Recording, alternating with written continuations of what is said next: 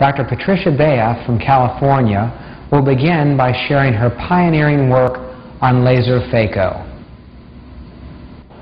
Hello, I'm Dr. Patricia Bea, and I'd like to tell you about an exciting new innovation in cataract surgery, which I call Laserphaco.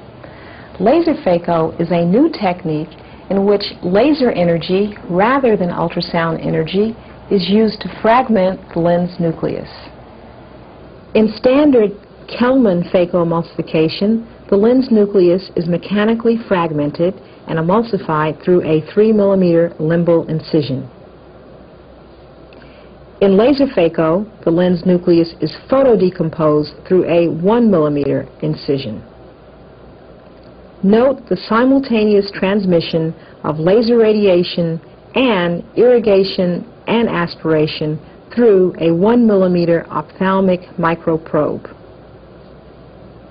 One of the distinct advantages of Laserphaco is the easy application of endocapsular cataract surgery. The advantages of Laserphaco are small incision, 1 mm or less, lack of stress to the zonules, and the preservation of the integrity of the capsular bag. Note the comparative size of the optical fiber delivery system versus the ultrasound delivery system. Now I'll demonstrate surgical techniques applicable in Laserphaco. Here is a human eye bank eye. The age of this donor was 60 years. The cataract surgery begins with a 1 mm diamond knife incision followed by a small puncture anterior capsulotomy made with a 26 gauge needle. A viscoelastic is injected to separate the cortical fibers. The silica quartz optical fiber is introduced and directed towards the lens nucleus. Excimer laser radiation is transmitted via the fiber into the lens nucleus, resulting in phacoablation. As we zoom out, we can see that the capsule and zonules are intact except for the capsulotomy. In this next video, you see a 1 mm micro-ophthalmic probe which was developed for Laserphaco.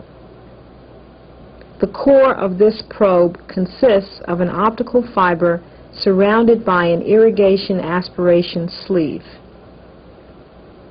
In this human cadaver eye, you observe the actual simultaneity of laser radiation, irrigation, and aspiration demonstrated for the first time. The laser repetition rate was 20 Hertz. Approximately 5 millijoules of laser radiation was delivered with each pulse. These video segments have demonstrated Laserphaco using excimer laser radiation at 308 nanometers. The ideal wavelength for Laserphaco has not yet been determined. 308 nanometers is but one of the many excimer wavelengths available. I and my colleagues at the Laser Medicine Center of Berlin designed a systematic study to determine the most effective wavelength for lens ablation. Our first step was to determine the ablation threshold for human lenses. In this experimental setup, the laser radiation was focused through a series of lenses and pinholes onto isolated human and bovine lenses. Here is an example of a human lens which received excimer laser radiation at various energy densities. Note the precise ablation drill hole. In a scanning electron photomicrograph, note the thoroughness of the ablation in this human lens specimen. The ablation threshold for human lenses was determined to be 0.5 joules per centimeter squared. At an energy density of approximately 3 joules per centimeter squared, 10 microns of lens was ablated with each pulse. Here is a bovine lens illustrating similar precise drill holes created by the excimer laser. when the radiation from the excimer is coupled with a fine silica quartz optical fiber, precise ablation of the crystalline lens can be performed. Note the ablation craters created in this rabbit lens specimen.